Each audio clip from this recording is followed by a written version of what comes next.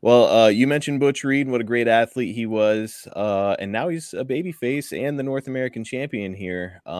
Pretty obvious that Watts was trying to recapture some of that old JYD magic, and JR has been open on his podcast about how Watts specifically wanted to find his next big African American star. Did you see Reed as being a guy who could carry that banner for Mid-South?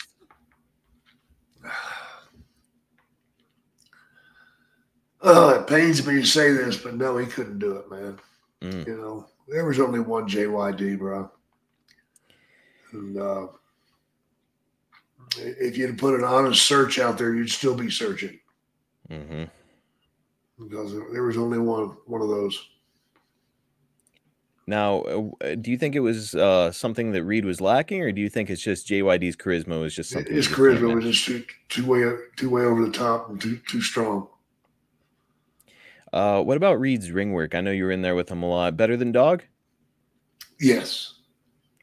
Oh yeah. Dog just kind of had his shtick where Reed could actually go a little bit, right? Yeah. If you had been given the opportunity to book Reed, would you have preferred to see him as a babyface or a heel here in Mid-South? I love him as a heel, man. Right? Yeah. What is it about him that you think makes him a great heel? He's just so damn strong, and he can back it up.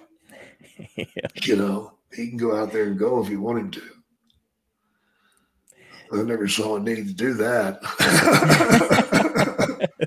I don't blame. Well, and you were there when he fought Barbarian, so you're probably like, eh. Oh yeah. Butch I've been in a ring with Butch.